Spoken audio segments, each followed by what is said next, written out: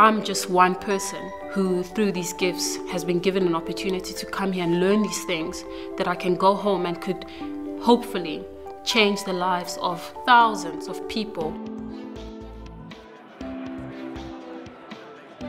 Because education is not just about the degree, it's about forming that community and being educated in the sense that you meet the other people in your peer group.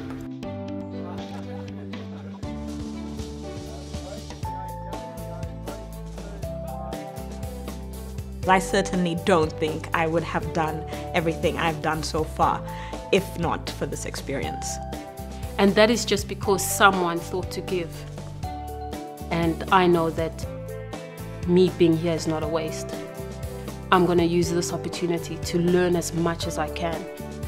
I've met some of the oldest Southern African Rhodes Scholars, and that's been really incredible and inspiring to see what they've gone back and done. And that, in a way, has also shaped my understanding of what this opportunity means to me. The major problems that are facing the world today are all international and interstate in nature. These are problems that require global solutions with people from different countries working together. And I think the Rhodes Trust is a fantastic place to start.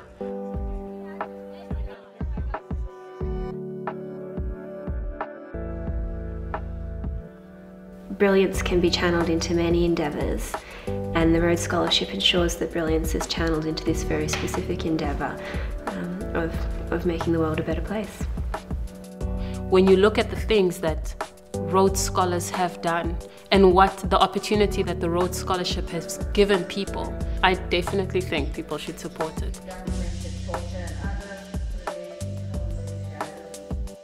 One should give to the Rhodes Trust because you're directly changing lives.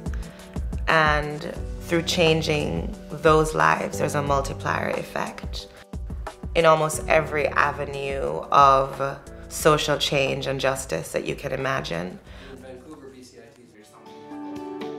We are so different, not just because of where we come from, but who we are. Like our backgrounds, our families are so different, our value systems are so different, but we have this one common thing, is that we have a passion about something, and so far we've tried in whatever ways we can to do something about that. The warden said to me, there's no such thing as a former Rhodes Scholar, you're always a Rhodes Scholar.